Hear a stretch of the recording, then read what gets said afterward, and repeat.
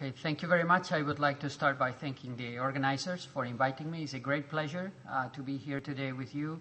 It's my first time in India, and I'm really enjoying this experience. So it's great to be here. Also, I want to thank my collaborators in the work that I will show today, Melinda Carpenter, Juliana Breuer, and Carla Kratchen. I would like to start with a quote from Descartes, one of the greatest philosophers in Western philosophy. And this is a very well-known quote.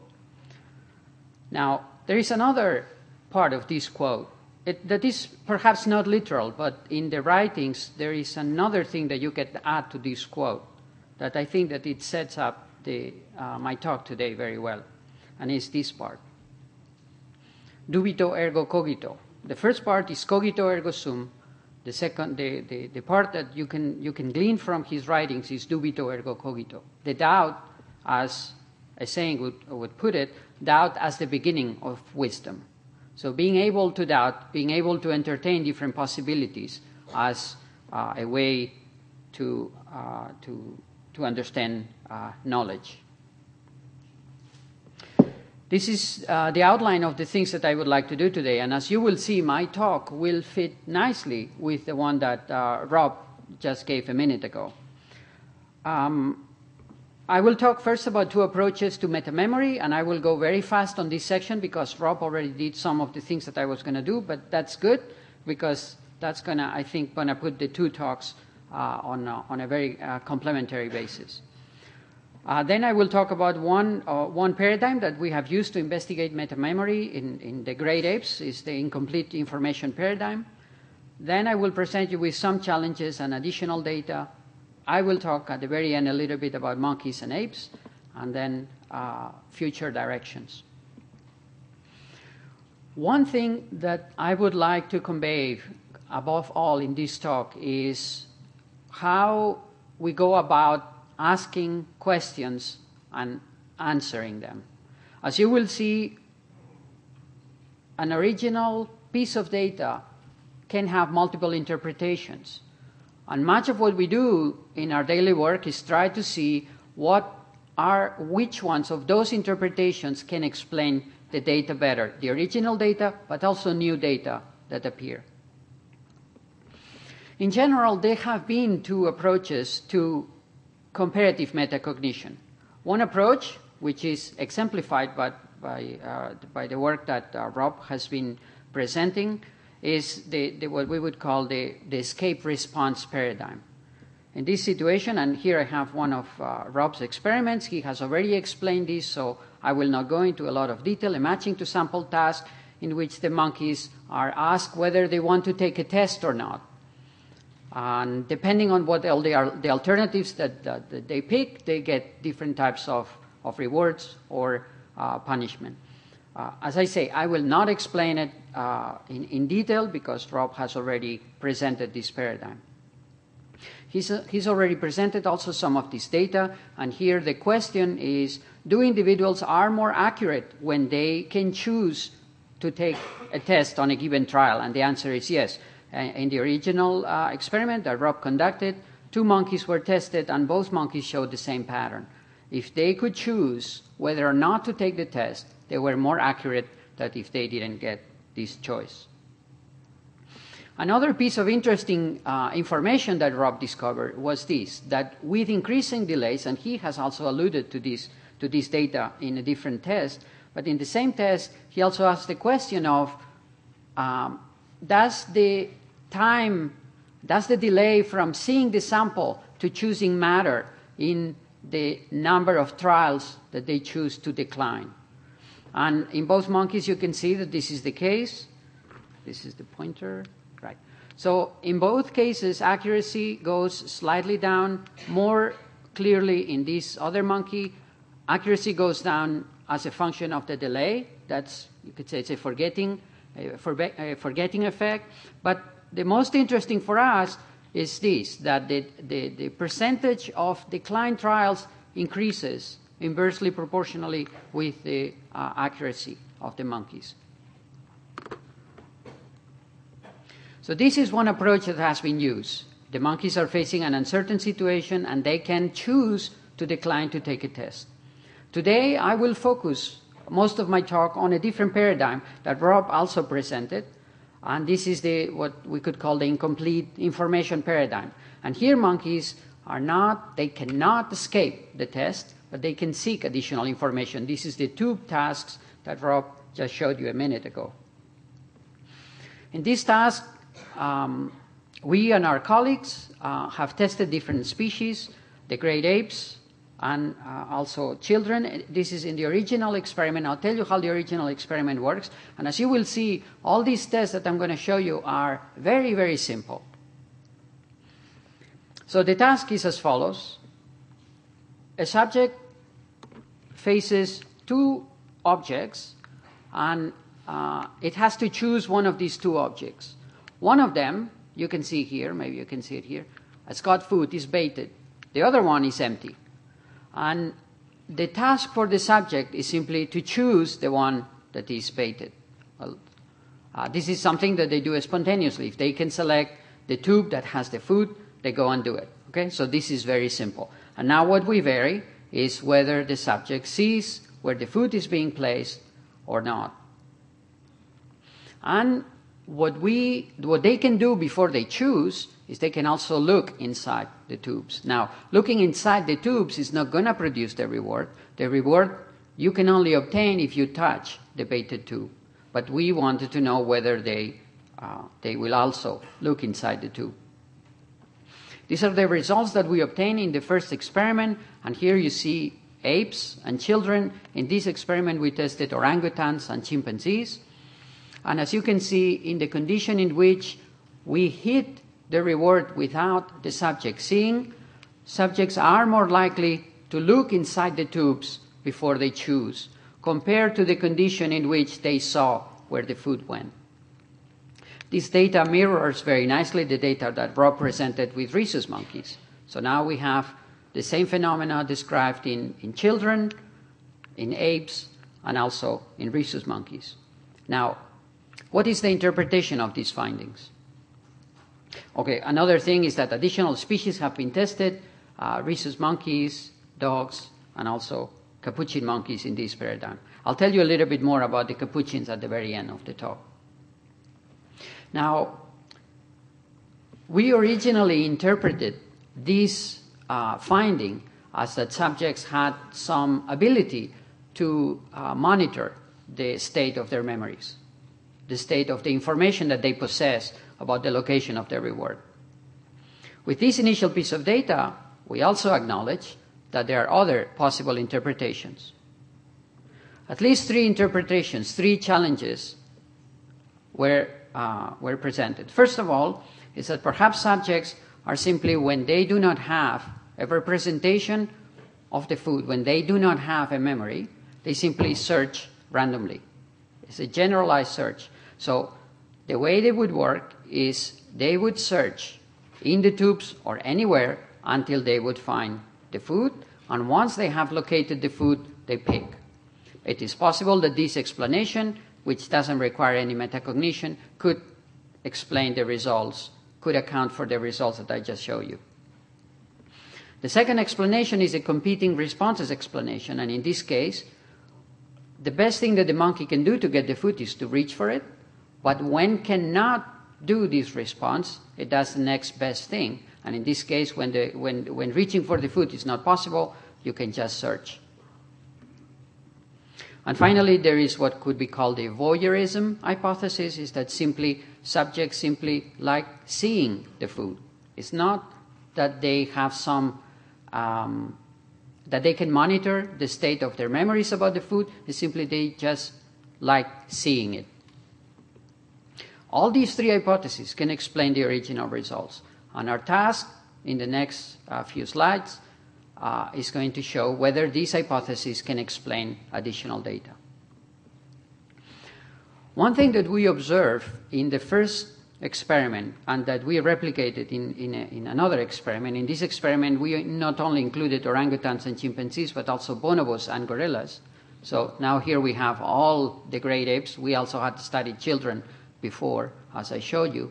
One thing that you find, which was very interesting, is this selecting by exclusion.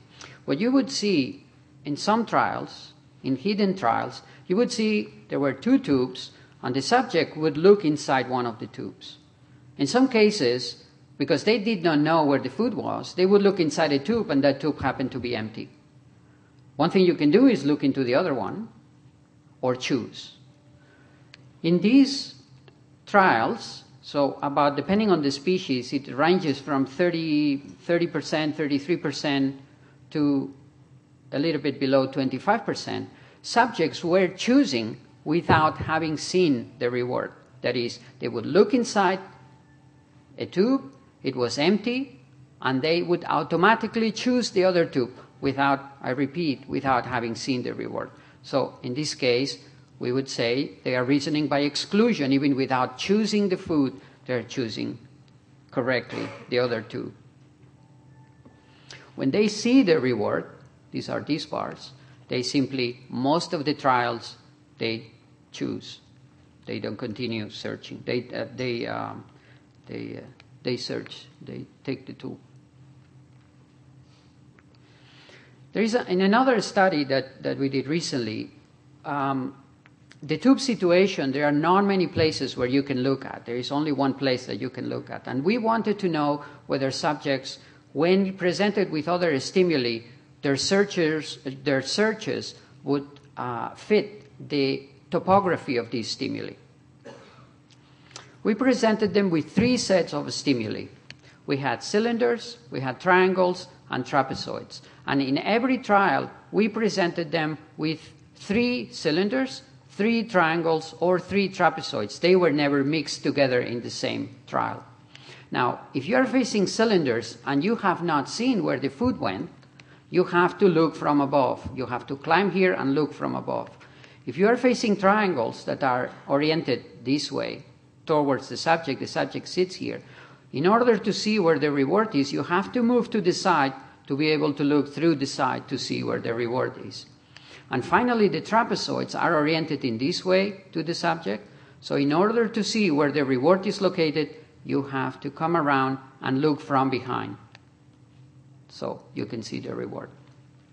The question was, would subjects be able to search according to the type of container that they were facing? The answer was yes. Their first look, as you can see, for cylinders was basically directed. They use looking from above. When the triangles, they look from the side, and the trapezoids, they look from the opposite. As you can see, the results are very, very clear, even on the first trial. If you consider all the data together, not just the first trial, all the trials, you see the same thing. So the subjects know where they have to look to see the reward. Now, one thing that I didn't mention that is important. These subjects, at the exception of the cylinders, they had never seen these objects before. We especially built them for them, and before the test, we let them play with those objects. So they played with those objects for, say, 5 minutes, and after they had played with them, there was no food inside the objects, then we ran the test. We wanted them to be familiar with the features of the different objects, and then we ran the test. Even though they faced cylinders before, this was the first time that they faced cylinders in a vertical as opposed to an horizontal orientation. So here, the subjects know where they have to position themselves in order to see the reward. Now I'll tell you one thing that I do when I go on a trip. What I do is, if it's an international trip, I go and take my passport, and I put my passport and my plane ticket in the front pocket of my carry-on bag. I do that the night before. I prepare for the trip, I do it the night before. And before I leave the house, I check that the passport and the plane ticket are still there. Now, why do I do that? It's puzzling, right? Do you do it too? Yes, so some of you do it too. So the interesting thing is, I know where my passport is. I remember placing it there last night, and yet I look for it. Why? Because the cost of having a false memory is very high. I don't do that if I travel in Germany and I go by train, because in case I don't have the ticket with me, I can get one at the train station with no problem. There is another thing that I don't do, is if I just look at where my passport is, I don't look again after 30 seconds, and again, and again, and again. Well, if I had done that, I would still be in Germany. I would not have been able to come to India. So the time that has passed since I last checked matters. So now we call this, Melinda Carpenter and I call this the passport effect. And we wanted to know whether apes would show the passport effect. Now, don't worry, we didn't give them passports to the apes and send them to see the world. We tried to adapt the methodology of the tubes to ask this question. We asked two questions. One is whether checking would increase as a function of the delay between baiting and choosing. And this would make a link with the data that I showed you before, Rob's data with the macaques. And second, we wanted to know whether checking increases as a function of the reward quality. Remember, me leaving for a domestic or an international flight matters. So the procedure, as before, is very simple. So here we have the experimenter that is going to place some food in one of these tubes while the subject is watching. So the subject sees where the food goes. And then we block the tubes so that the subject cannot check again. And then after a delay, we have two types of trials. In one type of trial, we simply give subject a choice. This is simply a memory task. In the other type of trial, before we give the subject a choice, we remove the two blockers. So now subjects, if they want to, they can look inside the tube before they make a choice. And then we compare. We have these two conditions. These are the results that we got. What you see here is, first of all, accuracy. Accuracy at retrieving the reward goes down with time. Well, it's a forgetting curve. No surprises there.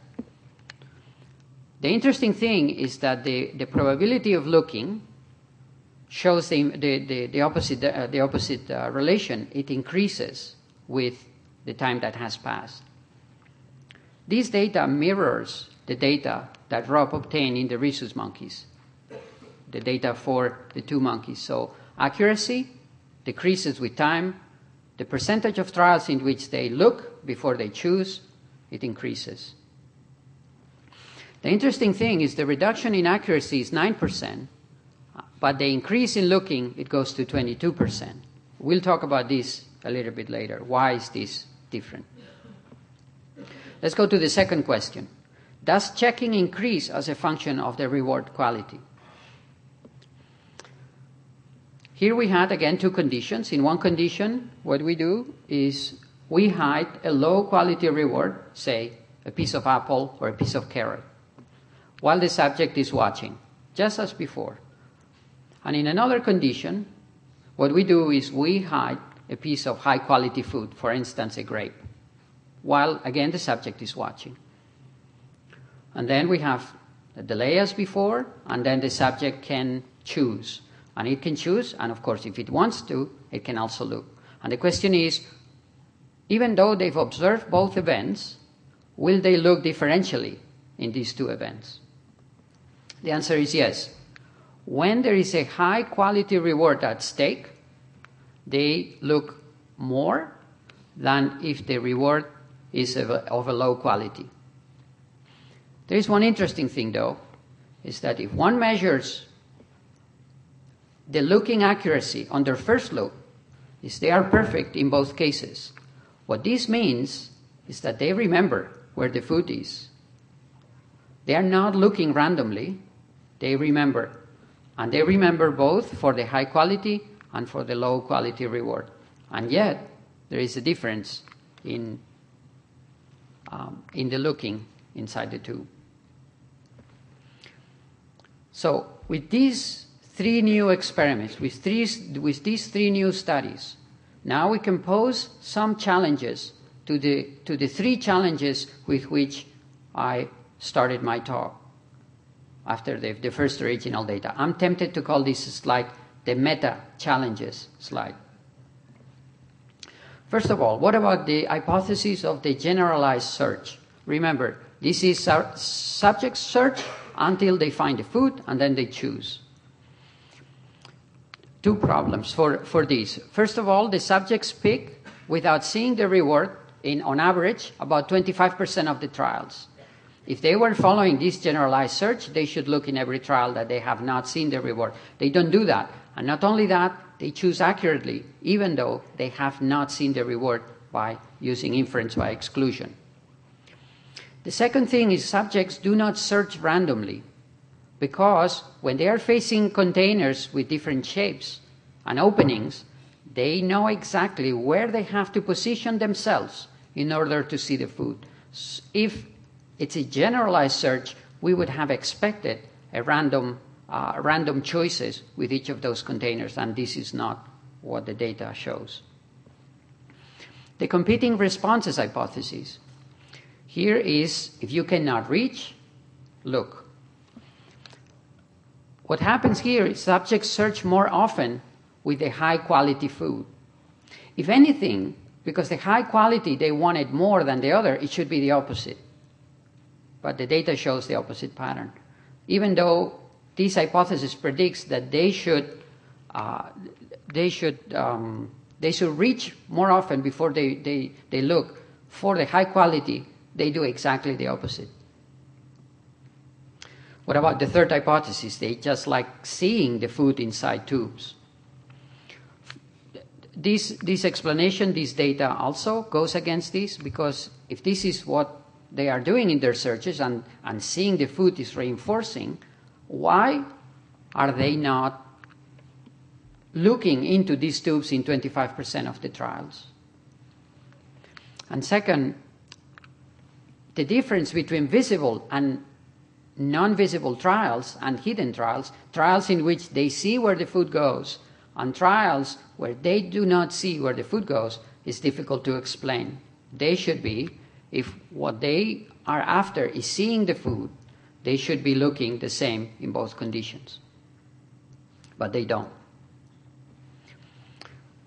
These are piecemeal hypotheses, perfectly reasonable hypotheses that have been proposed to explain the original findings, and with additional data, at least they cannot comfortably explain the data that we have today. But these hypotheses are what I would call piecemeal hypotheses. They focus on one aspect of the data. There's been a more broad explanation for these findings, and this broad explanation offered by Carruthers, it has a different structure. And the way it goes is I try to explain here. Subjects, when they are faced with situations in which there is some level of uncertainty, and I think every situation in our lives has some level of uncertainty, they face a cognitive conflict. This cognitive conflict, according to Carruthers, produces anxiety. And this anxiety is what triggers the search. What subjects do when they produce escape responses or they seek additional information is they try to resolve this cognitive conflict, and if they resolve it, then they respond. At no point in this search there is room for access to the information that they possess about the food, their location, or the stimuli that they face. This is, according to Carruthers, is information that is implicit, is information that is unconscious. What subjects are perceiving, what subjects are monitoring is not this information, is not their knowledge states. They are simply perceiving the anxiety that those knowledge states produces. These searches are automatically triggered and they are non-targeted. This is according to Carruthers. This problem, this theory, this model, however, faces the problem of search specificity. This model has no room to explain why subjects know where to look, why subjects know what they are missing, and why subjects know how to solve that problem. It can explain many other of the findings that I show you today, but when it comes to search specificity, it runs into trouble. This doesn't mean that the hypothesis, Carruthers hypothesis, is totally out.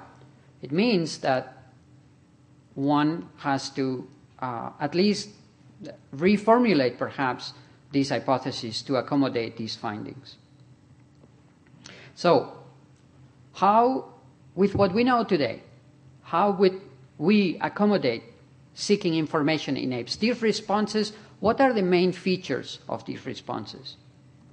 First of all, this seeking behavior is targeted. The searches are not random. Second, the search behavior is integrated.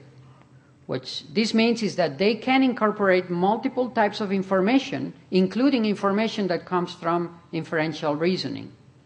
Sometimes this information, these tasks that you saw here today, they have a very strong visual component. But sometimes, if you give them auditory information about the location of food, then they don't look.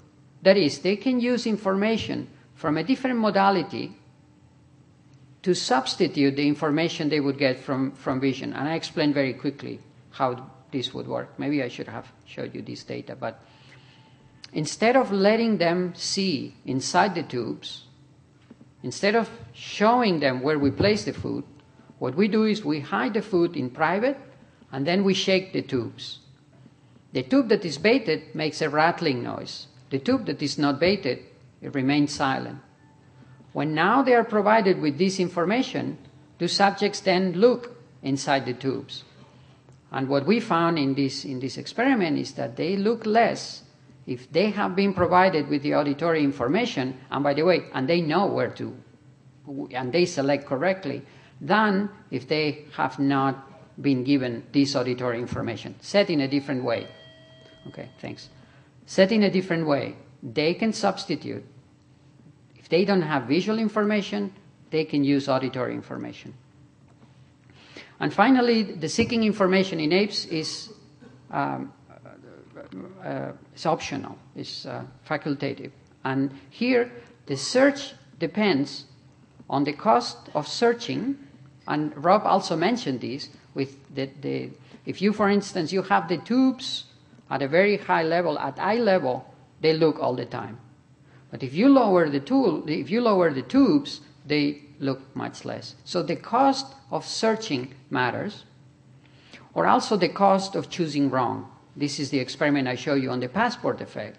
If you choose wrong and you missed a piece of carrot, it's no big deal. But if you choose wrong and you missed a grape, oof, that hurts a bit more. This is the slide before the last one. And here I would like to bring up the data that I showed you with the apes, with data from monkeys, because ethologists, comparative psychologists, for us it's very important to look not just at one species, but multiple species. It's the power of the comparative method. So what do we know? The two main paradigms, escaping trials or seeking information. We have data now on each of these paradigms for apes. I showed you, the data that I showed you fall here, but we also have data from other studies. Our colleagues and us have data on other studies with apes showing also responses, escape responses in other paradigms. Also, we have this information for rhesus macaques. The groundbreaking work by David Smith, also Rob's work in the escape trial responses, and also Rob's work and other colleagues on the seeking information. So rhesus macaques and apes, the picture is very consistent. And here comes a surprise. At least it was a surprise to me. When you test capuchin monkeys in the same way, and this should be read, the evidence for capuchin monkeys solving these tasks is really mixed. It's not clear at all that they are solving these tasks. If anything, for sure, the pattern of responses that you observe in capuchin monkeys is different from that observed in rhesus macaques and in apes. Why? Well, we don't know. But this is interesting because some of the explanations that have been proposed to explain the responses that I show you today have difficulty explaining why capuchin monkeys are not so good at it. Because from a mechanistic point of view, capuchin monkeys are as good as other species at doing things like different sorts of conditioning. So why would we find this discrepancy? The next thing that we need to do, I think, is to test more the capuchin monkeys, but, and this is important, to add more species of monkeys and more species. In particular, I think studying birds, it's important to put birds into this situation. There is some work done on pigeons, and pigeons look a bit like capuchin monkeys, but it would be interesting to know whether corvids or parrots behave differently. Future directions, and with this slide I will finish. First of all, we need to test the anxiety hypothesis model. This is the Carruthers model. I told you there is one piece of evidence that it doesn't fit with that explanation, but we need to test it more directly.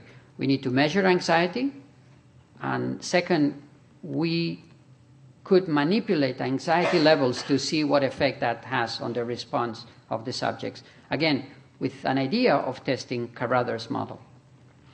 And also, moving on to what we could say is more the control aspect of metacognition is most of the work that we have done in this paradigm has to do with monitoring memories. But for instance, it would be interesting to know whether, for instance, whether apes or other species will study longer when they are facing a test, when they are facing a particularly difficult test, anticipating that their memories will degrade. So think about this. In the results that you have seen, most of the studies that have been done, the monkey is asked, there's one or two exceptions, the monkey is asked to judge the memory after the delay. And it can decide to escape, it can decide to look inside the tube, etc. The question is, would monkeys and apes and other species be able also to anticipate that they will forget? We as humans know that we do that. We know when this is difficult to remember, we study longer. Or we write a note. So the question is, can we find evidence to show that monkeys and non-human apes, just like us, are capable of studying longer when they face a difficult test or rehearsing the response before the test? At the moment, we are trying to come up with some of these paradigms, but this is still work in progress, and today I cannot show it to you. Okay? So that's all I wanted to say. Thank you very much.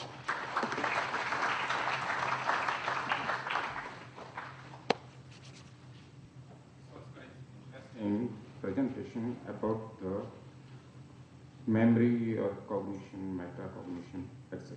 But what about when an animal is not given opportunity to see the things and the animal selects the correct things? There is a study has been reported in some journals, and probably that video I will search in my bag. If I'll show that. The lizard selected correct response or correct food without learning prior to that. Mm-hmm. So they have termed it as ESP, extrasensory perception, and before the animal saw the object, it selected very rightly. I'll show in the afternoon. If I will search in my bag. Okay. What I will say is this. When the subjects are not allowed to see where the food goes, they choose randomly. And sometimes, of course, they choose randomly and they find it, but 50% of the time, if you are using two tubes, they don't. So this is what we find. Yeah, but I'm interested in seeing what you'll show later today. Thanks for your wonderful presentation. I also have a question similar like him, but not the same. Like the food, like you said, here the reward is a food. So whether you'll starve the ape before the, like how long or any, this one you have. And then second question is that you mentioned that high quality and the low quality one. So both are fruits actually, grape and also the orange. Whether that you selected according to the apes selection, whichever they like, or just randomly you put it like that. Okay, yeah. The first question is, we don't food deprive them. They get the regular food, and then what we do is we bring extra food for them to do the test. So that's your first question. The second question is, before the test, we don't do this for every test, but during the years, we have done tests in which we give them different choices, so we know what is their preferred food. So it is a subject that tells us which one is the food they prefer by simply presenting. You present a grape and a piece of apple, and you give them a choice which one they want. People from each ape differently, right? Some may prefer orange, some may prefer grape. Yes and no. It depends, and I'll explain why. It depends on the foods that you choose. If you take something really low quality like carrot and something high quality like grape, there is no difference. Everybody prefers grapes. Now, if you go to foods that are more closer in value, then you start to see individual differences. In this study in particular, we use orange and grape because we knew that those were separate enough so that the individual preferences would not interfere with what they choose, whether they look or not. Yeah. Sorry, Professor Call, if I have missed the explanation. So, in the first experiment, I have two questions. So, in the first experiment, there is a choosing by exclusion is around 25% to 33%. So, that means the inferential reasoning is also restricted to 25 to 33% of the trial of the experiments, number of trials basically, proportion of trials. Yeah. So why it is so that the inferential reasoning, if being evoked in a species, so why it's been restricted to lower proportion of time as opposed to higher proportion of time? This is the first question. And the second question is that in a comparative paradigm, do we see a effect of phylogeny, like say for example in like in capuchin monkeys to new old world monkeys? You know, apes, macaques, and capuchins, and therefore we have to be very careful with phylogenetic inferences. I think we need to study more monkeys to be able to be on safer ground. In terms of inferential reasoning of this kind, if you take the tube task as an indication, I seem to remember that the capuchin monkeys are not as good as, for instance, the apes. But there are other tasks in which capuchin monkeys use inference. So it is not that capuchin monkeys cannot do inference. I would not go that far. Okay, that's your second question. Your first question, why only 25%? Well, what happens in the other 75% is what subjects typically do is they see that the tube is empty, they take a second look on the other tube, and then they choose. The thing is, if you want to be completely safe, that's what you should do. Look in both and then choose. The surprising thing, and that's why I presented it to you, is that they don't.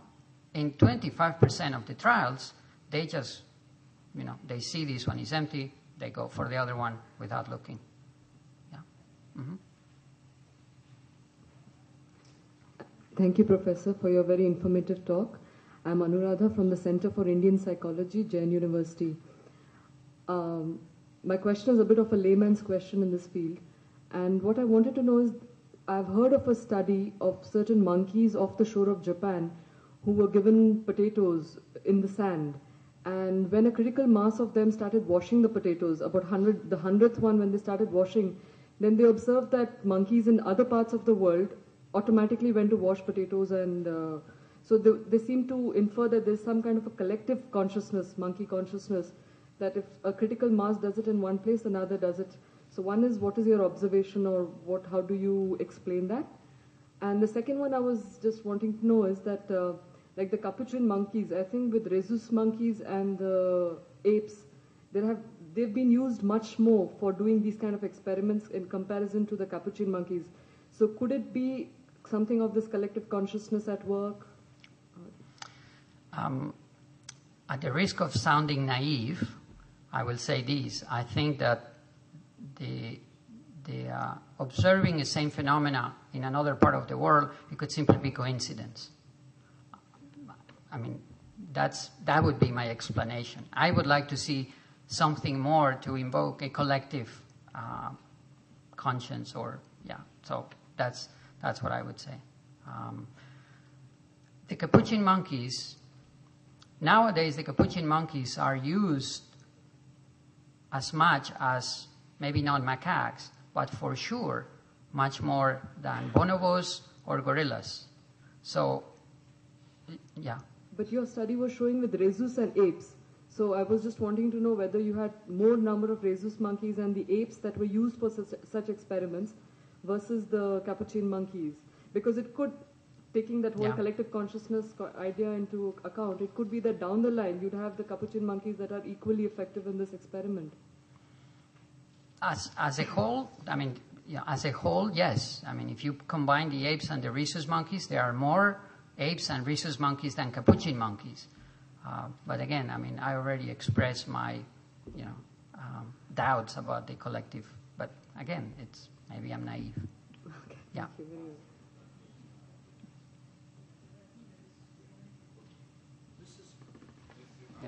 This is a very straightforward Your mic is not on. This is a very straightforward question. Do you regard metacognition as evidence that the animal concerned is what Douglas Hofstadter called observant? Just to remind you of what he meant, that a conscious being is in a situation of which he is aware, but he is also aware of being in that situation. And he can choose to react one way in the situation, or to choose to react the other way of being in the situation. I have not thought about that. What I would like to get from this idea is some testable predictions. Good. And then Good. Test them. I want to make a deduction from it. Douglas Hofstadter specifically introduced the idea of the tangled hierarchy. If metacognition could be interpreted as being observant in that sense, then it might be evidence that the intelligence of the being concerned is in a tangled hierarchy. That's the only point I wanted to make from that. But it could be very interesting. I'd like to discuss it. Thank you very much. It was a lovely presentation. Thank you. My first question is, what were the ages of the apes and monkeys you experimented with? These are mostly juveniles and adults. We don't usually test infants. So is it like the results of the experiments will vary among species by age? Like, say, one species will... Yeah. No, I don't think so. Okay. I mean, in terms of ages across experiments, the Capuchin monkeys were not any different. I'm talking here from memory, but any different from the rhesus or the apes. In the experiment of the food is placed inside the box, and where you show the monkey that first you rattle the box, and then by learning they use this rattling process to find out whether the food is in one box or the other. So have you tried without showing the monkey previously the rattling thing? Like, without learning, did they try it themselves? That's a very interesting question, and it brings up something again that I didn't say about that experiment because I didn't present it here. You can present this experiment. You can do the following experiment. So you take 2 boxes, 2 opaque boxes. Forget about the tubes now for a second, and this is the way we did it. So 2 boxes, opaque boxes, and you put food inside one of them. And then what you do is you rattle one, it's silent, and you rattle another one, and it makes a noise. Some subjects, from trial 1, they are picking the box that makes a noise. As far as we can tell, as far as we can measure, there is no learning there. Whether there is a previous history of them learning that things inside boxes rattle, it is possible, but we don't know. There is another thing, is they never had those boxes before, and they did not experience that. So some of them do it and some of them don't. There is another thing that is interesting. A minority of subjects can solve even the following problem. food in one of the boxes and the other one empty. At this point, the subject doesn't know where the food is. The subject has to find the food. And then what you do is the following. You take the one that is baited and you lift it, but you don't shake it. And then you put it down. And in the other one that is empty, you lift it and you shake it. And of course, it doesn't make any noise. And then you put it down and you give them a choice. A minority of subjects choose correctly. That is, when you shake and it doesn't make noise, they pick the other one. Which is very interesting because this is an even stronger inference than the one that I showed you with the tubes. Now, but as I said, some individuals do use the rattling on the first trial and others don't. And when you give that test, now in the context of the tubes, now we go back to the tubes. So now imagine you have two groups of subjects. One of them can use the rattling noise, and the others don't. And now you give them the test with the tubes. And you shake the tubes. Only those that had solved the previous problem can take advantage of this information, and only those are the subjects that look inside the tubes less. The other subjects look the same. So for them, when you shake the tubes and it makes a noise, for them that is not informative. They look inside the tubes like as if you had not done anything. It is only those that know the meaning of the rattling that can do this. What I had in mind was evolution of strategy, whether they can do it. Like a simple experiment maybe, like first you give them tubes and they're open at one side with the food inside. So you showed that they actually looked inside, many of them, to find whether there is a food. After that you give them tubes which are closed, but which are like, maybe they'll want to tear them to see if there are food inside. And if they cannot tear the boxes also, maybe they'll start rattling them to find whether there is food inside. So maybe this can show if they evolve strategies to find it. That is again a good point, and this is Elisabetta Wieselberghi and Conny Schrauf, and I think Ludwig Huber have done some work where they give capuchin monkeys, they give them nuts, and these nuts, some of them have food inside and others don't. And then they see whether the monkeys shake them. And yes, they do. Now, whether they are using weight, whether they are using the shaking, we don't know. But this has been described, at least for capuchin monkeys. Yeah. Let's have a last question. Your talk inspired me to talk very briefly about some very unplanned experiments I had done in the field many years ago, in 1993, 1994. So when I had started working with the monkeys, and there were two individuals who interacted because people kept feeding them, so they would interact. And I did an experiment which was very similar to what you had done, except there was a little bit of a modification. So I did this with the two individuals independently, and I had a peanut in my hand, which I showed the monkey, and I showed the other empty palm, and I closed them, and they invariably chose the one, whether the one that had the peanut.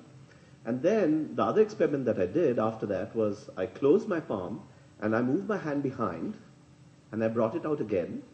And one individual, and this was N was very low, but one individual seemed to choose either, was random. One individual specifically chose the other hand. So it seemed as if that it was making, so you've looked at structural, the specificity of choice or search using structural features. I was wondering also whether there's been some experiments which have looked at functionality of these objects. So could the monkey be interpreting that when my hand goes behind, there has been a transfer to the other, or is it just novelty, or is it just uncertainty? Again, I mean, this is I think a very, very interesting observation, a very interesting piece of data. I mean, to know this, we would just need more to probe exactly what they may have done. And one thing that the field has become apparent is individual differences. And so you can have different individuals facing exactly the same problem and using very different strategies. And in this case, I mean, one monkey was, you could conceive it as, random, and the other one as, always going for novelty, as you mentioned. So, but again, I mean, it's something that one could look at. Yeah. I mean, one thing that we have seen is that we know that when the food creates a certain orientation in a container, the food is the cause of that. I mean, you've seen a little bit with the rattling experiment. The food is causing the noise. You can also have the food create a special orientation. In that case, I mean, the apes, and I presume monkeys would do it too, they can take advantage of that easily. So if they see, let's say you have two boards on a platform, and you show them a piece of food, and behind a screen, you put the food in under one of the boards. Now you remove the screen. There is one that is like this and the other one that is like that. Which one they choose? They choose this one. And our interpretation of that, plus some control experiments that we have done, is that the subjects are sensitive. The subjects know that the food is causing that change in orientation. With just what I just told you, that would not be enough, but we have other control experiments that rule out other obvious alternatives, and for now, this would be our interpretation. Yeah. So let's thank the speakers, and time for our quiz. Thank you.